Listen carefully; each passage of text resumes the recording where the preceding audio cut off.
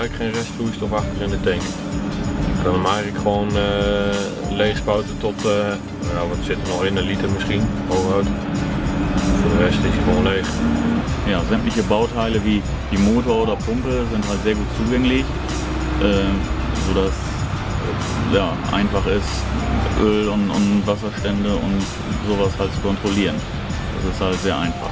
Probably the overriding star of the machine is the new design of the pressure regulator, which is pretty much instant as you accelerate and decelerate.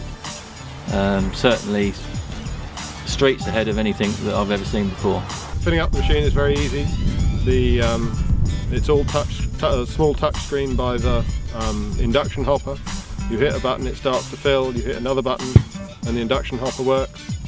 The auto fill is set from the cab of the machine, so you fill up to a designated amount and it stops automatically. And the clean water tank fills at the same time if you so wish. It is very easy.